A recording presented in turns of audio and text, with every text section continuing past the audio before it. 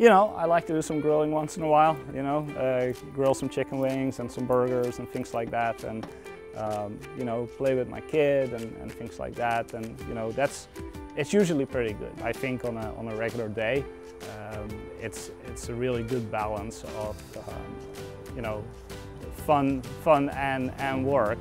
And you know, the atmosphere in the department is also like that, right? Like everyone's rooting for you, everyone's rooting for everyone else's students also. So yeah, it's a really nice collaborative sphere, and we try to have some fun and also work at the same time.